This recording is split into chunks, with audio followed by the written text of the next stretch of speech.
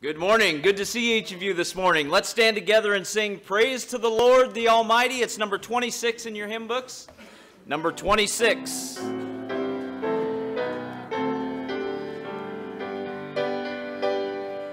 Praise to the Lord the Almighty, the King of creation. Oh, my soul, praise him, for he is thy help and salvation. All ye who hear, now to his temple draw near. Join me in glad adoration. Praise to the Lord, who o'er all things so wondrously reigneth, shelters thee under his wings, yea, so gently sustaineth. Hast thou not seen how thy desires there have been granted in what he ordaineth? Praise to the Lord, who with wisdom hath made thee, decked thee with health and with loving hand, guided and stayed thee. How often grief hath he not brought thee relief, spread his wings for to shade thee. Praise to the Lord, oh let all that is in me adore him. All that hath life and breath, come now with praises before him. Let the amen sound from his people again. Gladly for we adore him. We started that song, Praise to the Lord, the Almighty, the King of creation. So springtime is a wonderful testimony of all of God's creation.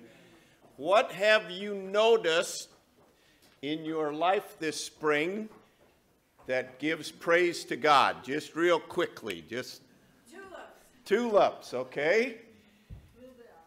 Bluebells. Calves, all right? We don't want to bring that up. I have two calves that are ready for weaning, and we thought, Andrew said, I've got grass, why don't you bring them over here? So I loaded them up yesterday and took them over there, and you learn a lot of things the hard ways, okay?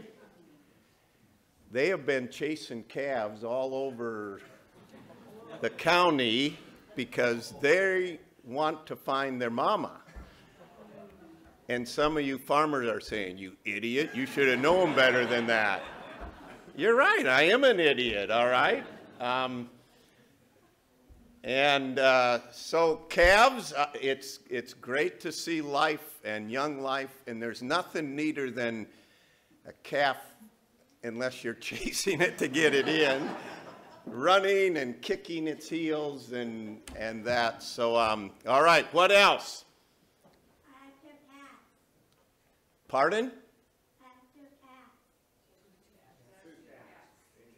Cats? Amen. I am glad people love cats. Amen. Anything else? Sunshine. All right. Well, let's bow together in prayer. Heavenly Father, you are the King of creation. And Lord, our soul praises you for that, but we also praise you even more so for our salvation. And Lord, without that, everything else would be meaningless. And we praise you today that we can be brought to a relationship with you through faith in Jesus Christ. So Lord, thank you that you sought us out, that you paid the penalty for our sin, and that you continue to work in our lives to mold us to your image. Lord, we rejoice in who you are today, and we thank you in Jesus' name. Amen. You may be seated. It is such a blessing to be able to have our faith in Jesus Christ as the solid rock that we can stand on. I mean, everything else in this world is so shifting and changing, but rejoice that we have Jesus Christ. Let's sing number 411, The Solid Rock, number 411.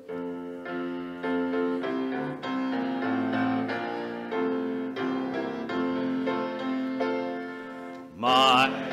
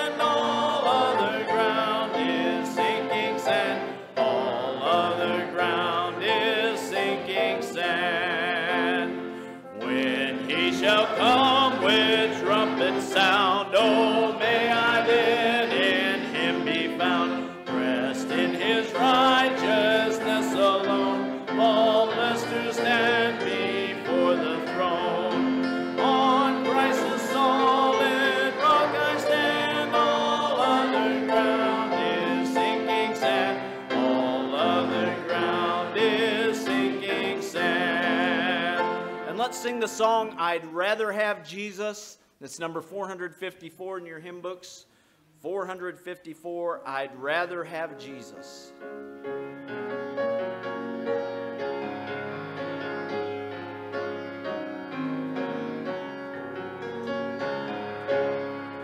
I'd rather have Jesus than silver or gold. I'd rather be his and have riches untold. I'd rather have Jesus than houses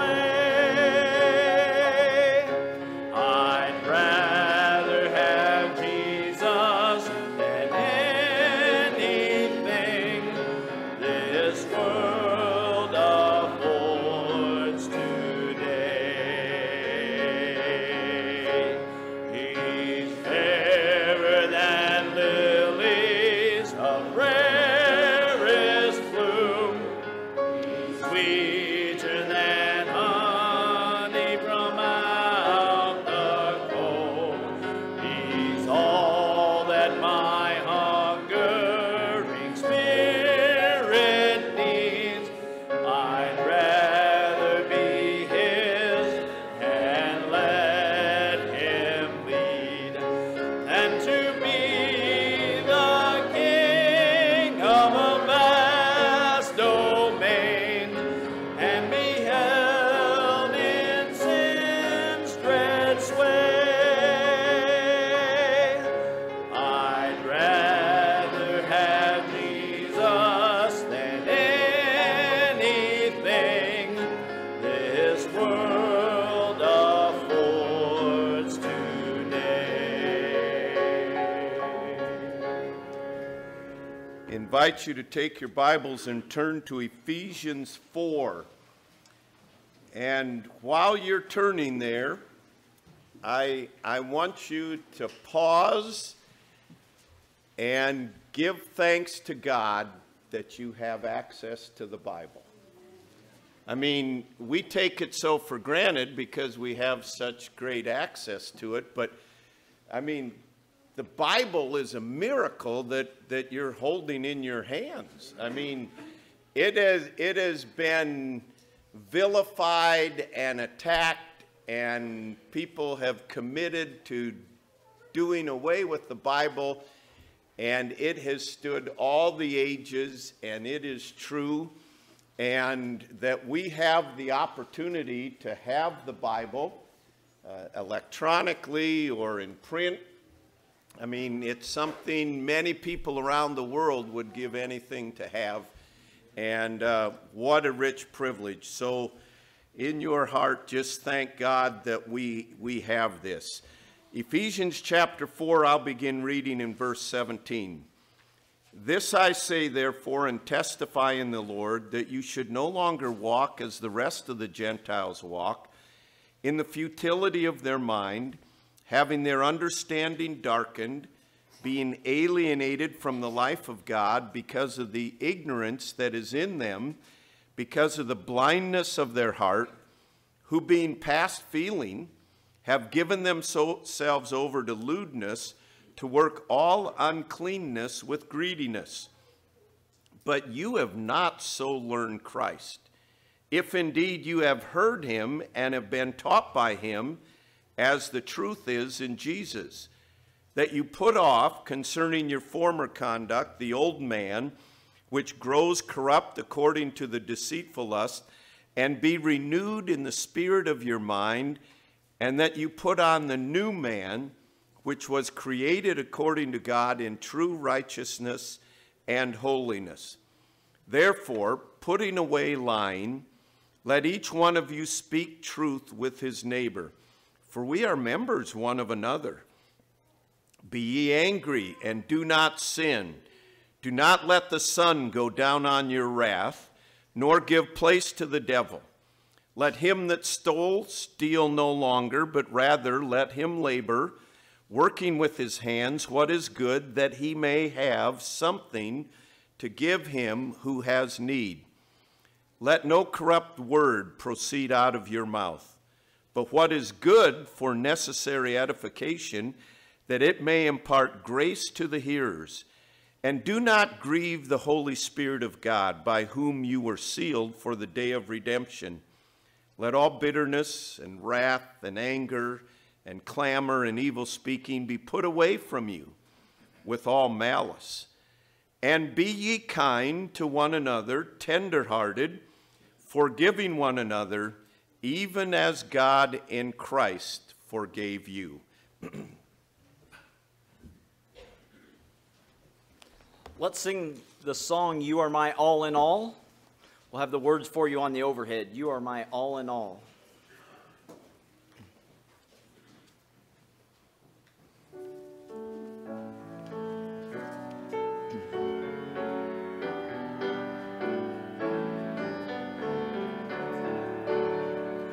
You are my strength when I am weak. You are the treasure that I seek.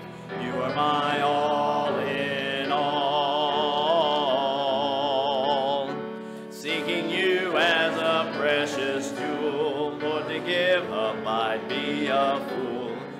are my all in all. Jesus, Lamb of God, worthy is your name. Jesus, Lamb of God, worthy is your name. Taking my sin, my cross, my shame, rising again, I bless your name. You are my all in all. When I fall down, you pick me up. When I am dry, you fill my cup. You are my all in all. Jesus, Lamb of God, worthy is your name.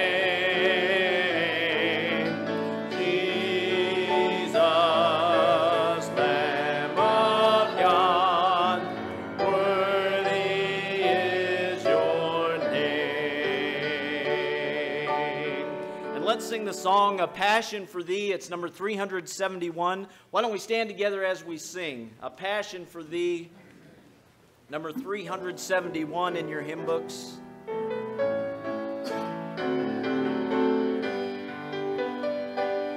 Set my heart, O dear Father, on Thee and Thee only. Give me a thirst for Thy presence divine. Lord, keep my focus on loving Thee wholly. Urge Thee from earth, turn my heart after Thine. A passion for Thee, O Lord, set a fire in my soul, and a thirst for my God. Hear Thou my prayer, Lord, Thy power impart, not just to serve, but to love Thee with all of my heart. Father, fill with Thy Spirit and fit me for service. Let love for Christ every motive inspire. Teach me to follow in selfless submission. Be Thou my joy and my soul's one desire. A passion for Thee, O Lord, set a fire in my soul, and a thirst for my God. Hear Thou my prayer, Lord, Thy power impart, not just to serve, but to love Thee with all of my heart. Amen. You may be seated. Invite you to turn again to Ephesians chapter 4. As we mentioned last week, as we're going through the book of Ephesians, the first 3 chapters, he really opens up and presents a defense of our salvation, the doctrinal basis of our salvation and what God has done for us. It is all of God and not of us. We have nothing that we can glory in, and that He's brought us into His family, that He is making us a part of His temple, as He said in those chapters. But He laid the doctrinal basis, and then beginning in chapter 4, He's bringing it down to, here's the application. Here's how it should work out of your life.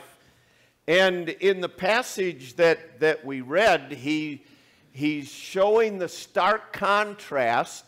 If we have genuine faith in our lives, It will be manifested. It will be a natural thing. It doesn't just happen. There is a battle, and he alludes to that throughout this. And yet, God has done his part, and we have a responsibility not in our salvation, but he's saying if there is genuine salvation, there should be some things that take place in our life that are clearly evident. And so we want to look today at some of these things that he mentions, that true faith. And there are many people, and Jesus said, many will say to me, Lord, we did all these wonderful works in your name cast out devils. And he will say to them, depart from me, I never knew you. There are many people that say they're going to heaven, that say they have faith. But genuine faith will be evident, as Jesus said in the Sermon on the Mount, by their fruits you shall know them. What comes out of their life? It will be evident in what is really in the heart. Has there been the working of God take place in our heart? So right away in this passage that we're at, Paul is telling us true faith brings change. You notice he said, you should no longer walk as the rest of the Gentiles walk. In other words, he's saying, no longer, if you're truly a follower of Christ, if you've trusted him for the forgiveness of sins, there should be a change. You should no longer be walking as those that are unbelievers. Someone paraphrased these verses in this way, and I thought it made it personal. Live no longer as the Gentiles do, for they are hopelessly confused. Okay, so why would you live like them? They are hopelessly confused. Their minds are full of darkness. They wander from the life God gives because they have closed their minds and hardened their hearts against him. They have no sense of shame. They live for lustful pleasure and eagerly practice every kind of impurity. And Paul says, but this isn't what you learned in Christ Jesus. So really, Paul is trying to show the stark contrast. This is what the natural man without Christ, this is how they live. They've hardened their hearts, rejecting God. They've alienated themselves from the life that is in God. We don't need that. We don't want that. They are hopelessly confused. If you don't understand that, if you question that, look at our society today, how confused our society is today. They are full of darkness, no sense of shame. They lived in lustful pleasure, practice every kind of impurity. And Paul's saying, hey, Christ didn't come to bring salvation to you and leave you living this same way. No, he came to bring a change. He came to change us from darkness to light, from hopelessness to having a definite purpose in life, from death to life.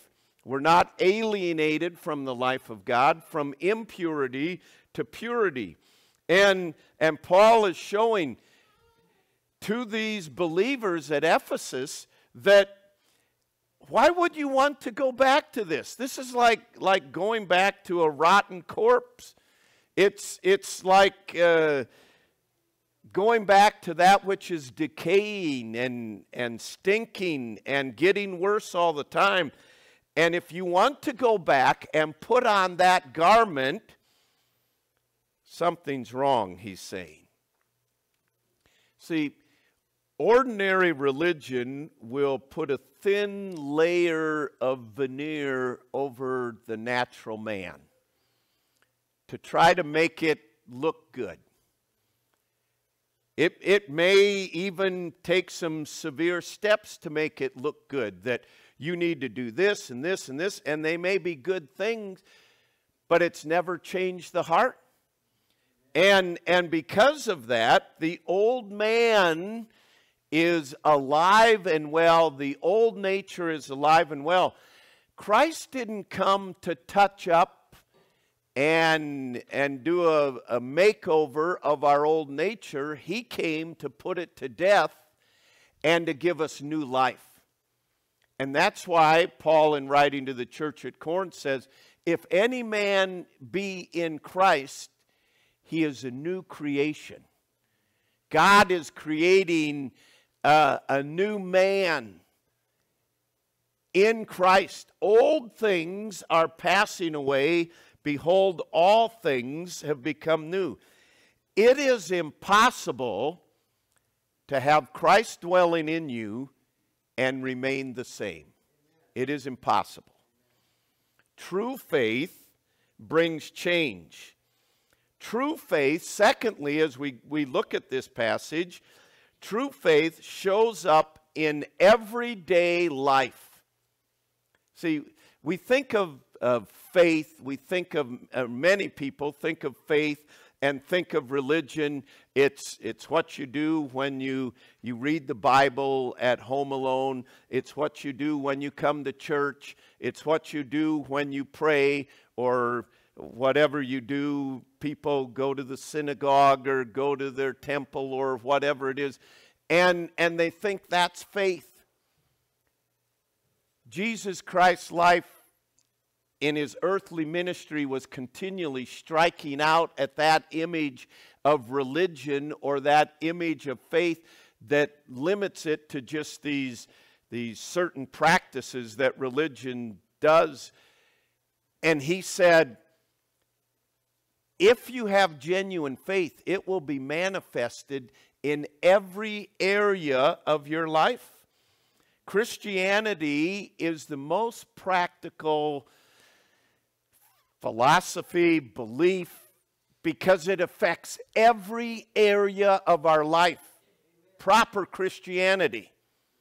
There's not an area of our life that is to be untouched by it. And it's in our relationship with God. And Christianity, the first place that it will show up is in our relationships. And he's dealing with here in Ephesians 4, and he goes in and beginning at verse 25, he gives illustrations that we'll look at here in just a moment, but they all deal with relationships with people. I mean, he's telling us if Christ is in you, it will affect how you relate to others, beginning in your own home, and then beginning in your relationship with other believers, and your relationship with people that are apart from Christ. Christ in our life will show up in everyday aspects of everything that we do. C.S. Lewis said, when we Christians behave badly or fail to behave well, we are making Christianity unbelievable to the outside world. See, we sometimes pray, God, help me to be a witness for you. And sometimes we're thinking, give me an opportunity to share the gospel with someone. And Lord, I'd really love it if they trusted Christ as their Savior. And we ought to do that, of course. But you are a witness every day, every moment, either a good witness of God or a poor witness of God. And our lives, as we've said before, as the world gets darker and darker, it doesn't take that much to stand out. I mean, as we'll look at it here in just a moment, He's going to list areas. And this is norm for the world. It's norm for the world to be dishonest. He says, if Christ is in you, you'll be honest. And it will show up in every aspect of our life. When it does not show up in every aspect of our life, then we are failing to be the witness. We are failing to be representatives. He says we are ambassadors, representatives of God. When it doesn't show up, then we're failing in the responsibilities God gives us. And as we've said over and over again, the light that shines the farthest shines the brightest at home. It ought to show up first and foremost in our behavior in our home. I mean, anybody can act like a Christian here in church. You all look like wonderful Christians today. I mean, you're not spouting words of anger. You're not glaring at people. You're not robbing something from your neighbor's purse there. I mean, you look, it's easy to be a Christian here. But it's when things aren't going well, then that's where the life of Christ should really come out of our life. It's then that there should be a difference made. So, true life, true faith will show up in everyday life. True faith practices the principle of replacement. You'll notice he says here, beginning in verse 20, but ye have not so learned Christ. We've already looked at the previous verses. If indeed you have heard him and have been taught by him as the truth is in Jesus, that you put off concerning your former conduct the old man which grows corrupt according to the deceitful lust, and be renewed. So you put off this, and you be renewed in the spirit of your mind, and that you put on the new man, which was created according to God in true righteousness and holiness. It is a simple principle of replacement. You put off the old way of life, and you put on the new way of life. It's a terminology that is used in, like with garments. So he says, the old way of life, you put that off. You have received in Christ the new life. Don't keep letting the old way of life ruin you. I really like this illustration. I wasn't planning it, but I'm hot. So I'm putting off the old way of life, all right? So we put off the old way of life. But we sometimes think that the Christian life is don't do this, don't do this, don't do this, don't do this. And many times we're raised that way. No, you're a Christian. Don't do that, and don't do that, and don't do that. That's putting off. But we need to replace it by putting on. Put on the power of the Spirit. And so he begins, and we're going to go through some of these. Therefore, verse 25, therefore, putting away lying. So my old nature is lying. All of us are liars. We're born liars. No one ever had to sit down and teach their child how to lie. And to some parents, when their little angel tells the first lie, where did they get that? Go look in the mirror. That's where they got it, all right? Who taught them how to be deceived? It's in their nature. I mean, even before you caught on, they were crying and carrying on like they were hungry, and they weren't. They just wanted you to pick them up. They were deceiving you right from the very start. That's our old way of life. Our old way of life is manipulating and lying and avoiding the truth and telling partial truth. He said, that's the way, the old way of life is. You now have a new master. He says, I want you to put on honesty. I want you to be honest. What a stark contrast that would be in our world today, right? And he says, this is how we show the difference. He goes on and he says, verse 26, be ye angry and do not sin. Do not let the sun go down on your wrath. So you put off anger.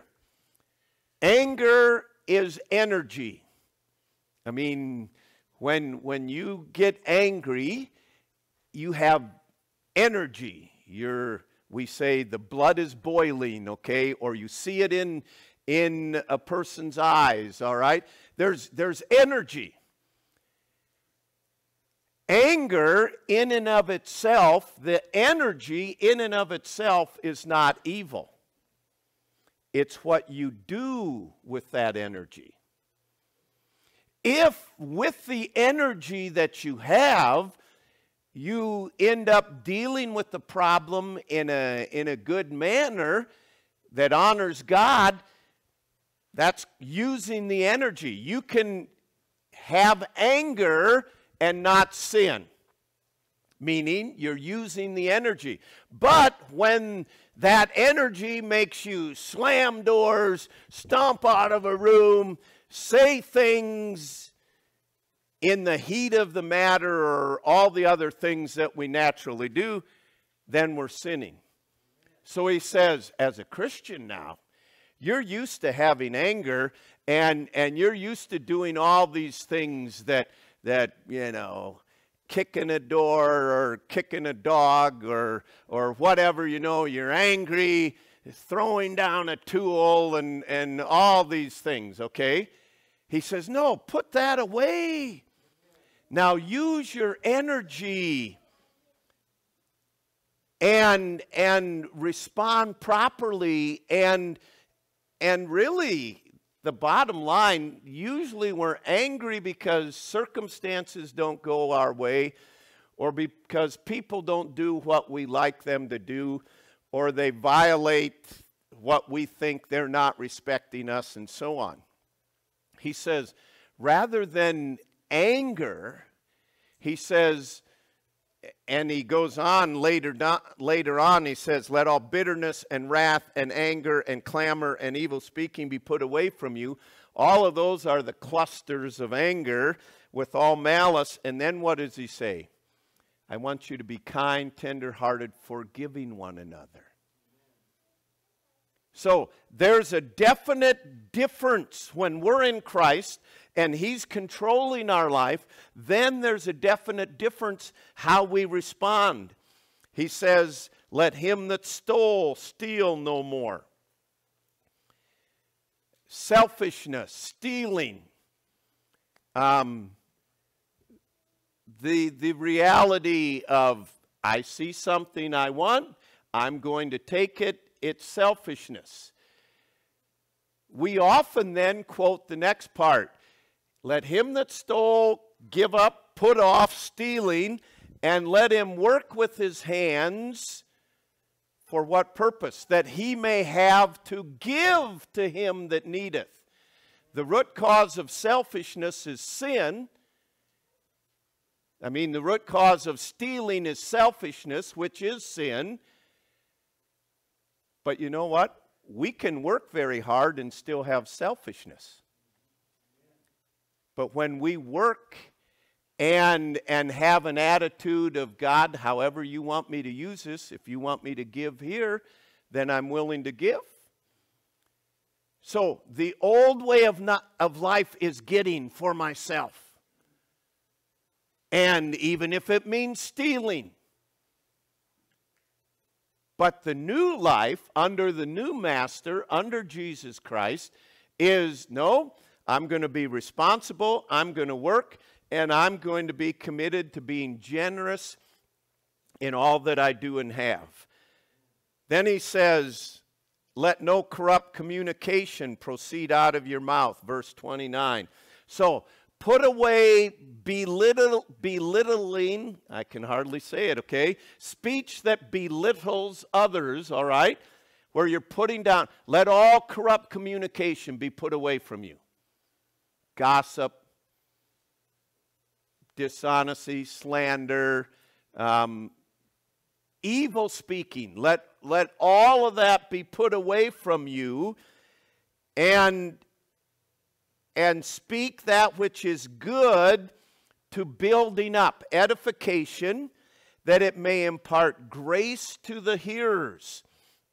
So we put away the speech that tears down, the speech that hurts, the speech that wounds, and rather we bring speech that builds them up, that ministers grace. Grace is the desire to do God's will. God gives us grace, the desire to do His will. So it ministers grace. It builds up and strengthens and encourages. So he says, if you have genuine faith, it's going to become less and less this speech that attacks others, that paints a bad picture of others,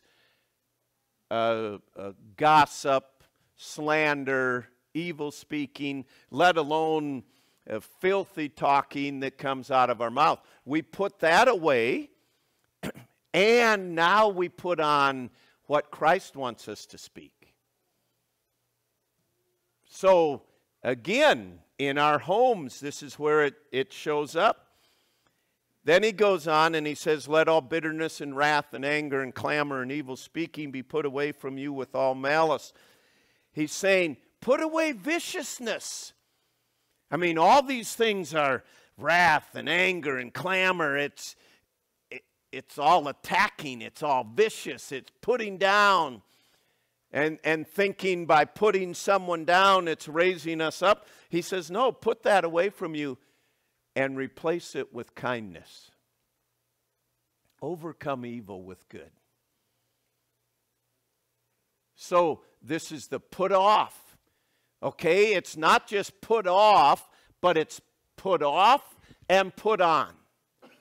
Okay, I'm going to try today to not speak evil of someone.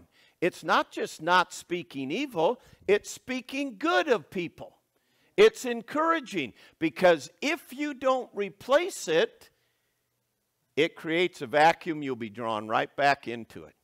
And this is why throughout the New Testament, and especially Paul's writings, he's continually saying, put off and put on. Put off and put on. And he lists these things, and he says, if you are genuinely a child of God, you will do this. And some of you may be sitting here today and thinking, all these things that we're supposed to do, how do I remember them all?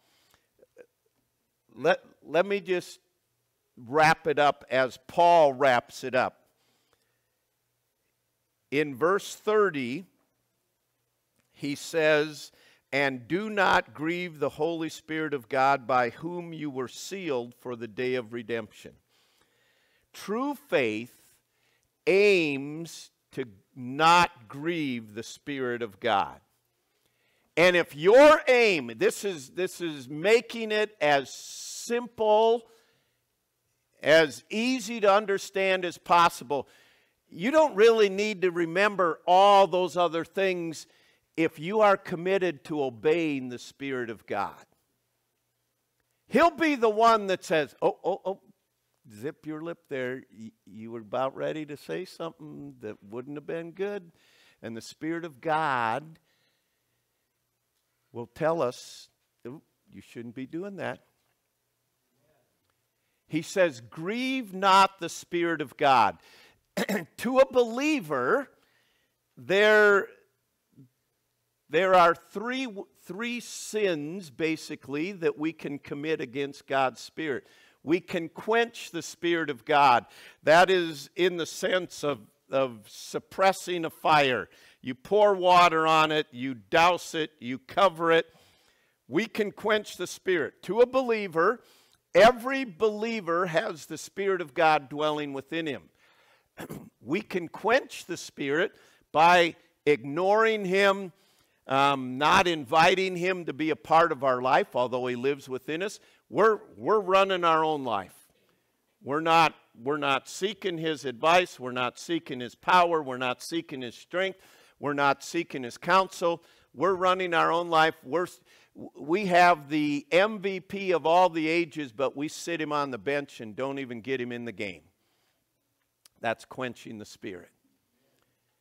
We can resist the Spirit, and the Spirit is convicting us, and we resist it.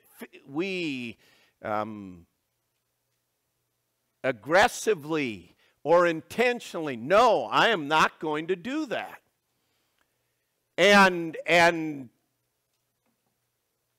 the angel said to Saul, it is hard for you to kick against the goads of the Spirit. You know, the Spirit of God does not make us obey Him. He may goad us, and we have every privilege to kick against it. It's only going to hurt us. We can resist the Spirit, and then there are times that we grieve the Spirit. There are times, Andrew and I coach the high school girls soccer team. There are times that we've told them in practice or even right before a game something to do, some simple little thing, okay? Simple little thing. If Zeke and I are on the same team and the ball is here and we're going this way and the ball is right evenly between us, I should get out of the way and let him go with it. So, I mean, that'd be easier than me coming over here, turning the ball around and get going. So we say, we do that. We're not 5 minutes into the game, and what happens? I got it, Zeke, you go away. And we're here turning around. And Andrew and I will look at each other and go, oh boy. We're grieved. That is a very low level because, you know what? Girls' soccer doesn't matter. Boys' soccer doesn't matter. None of it matters.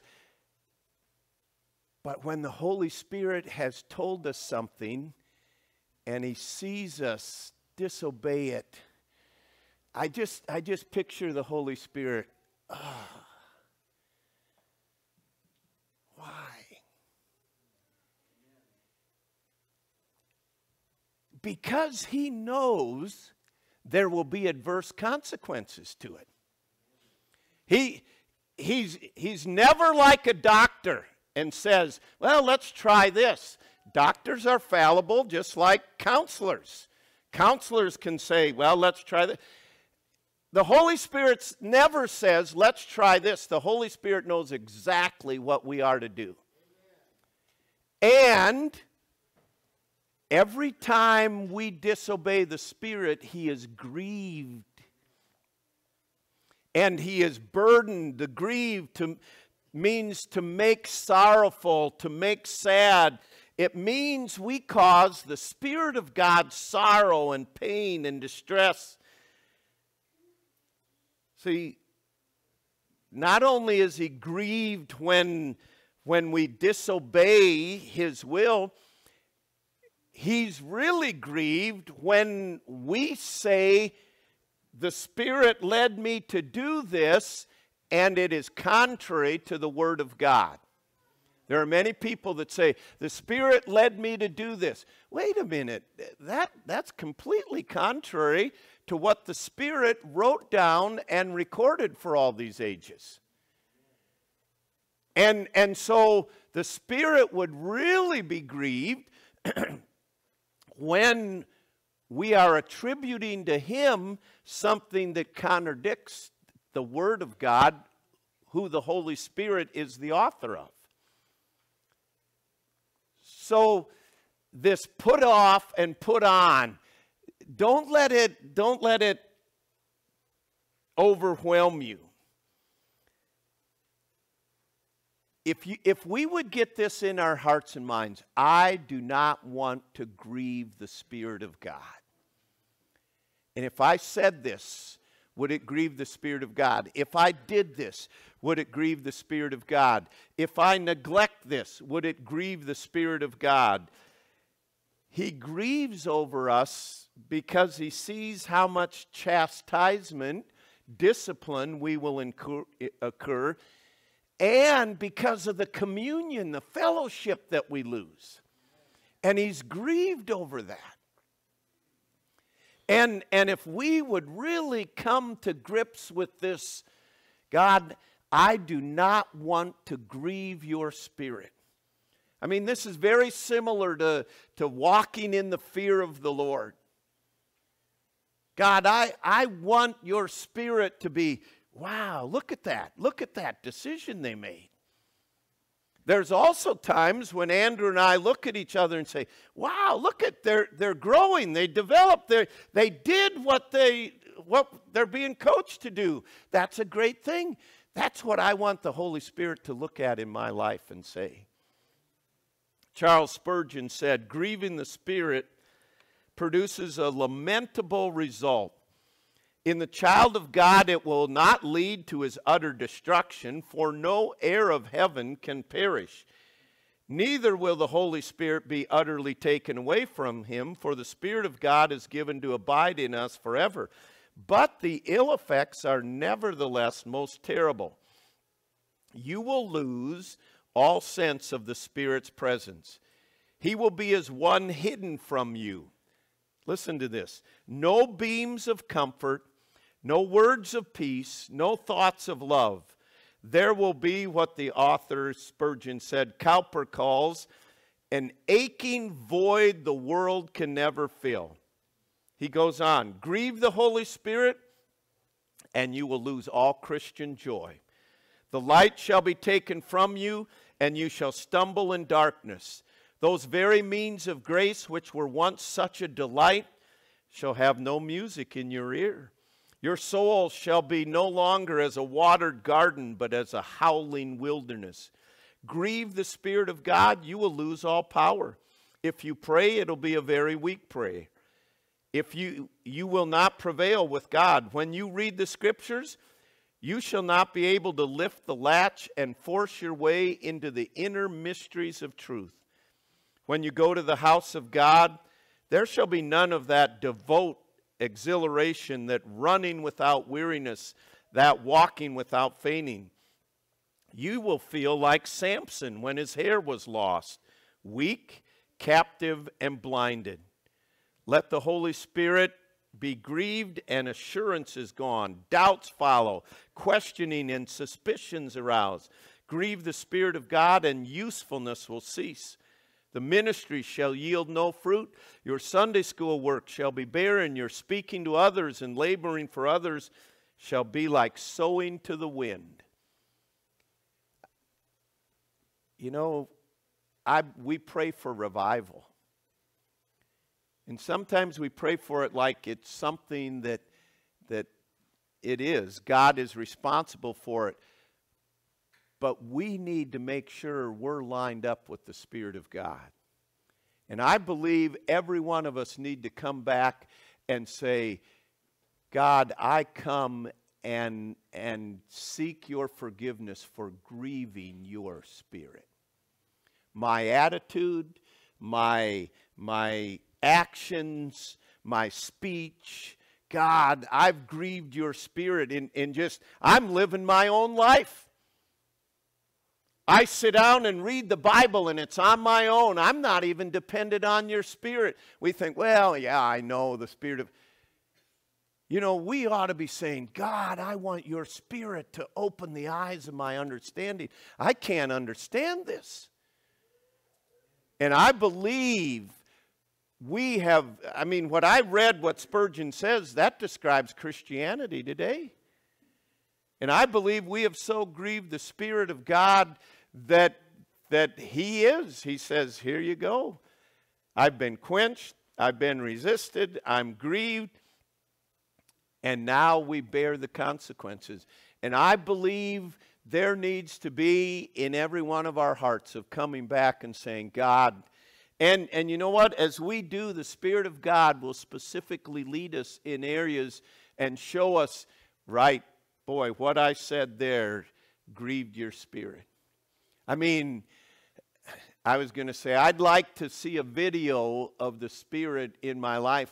I think it'd be a sad video of our thoughts, that, right, even in our own homes, some of the thoughts that we have toward each other and the things we say. And I think the Spirit of God, if we looked over, He'd be like, oh my goodness.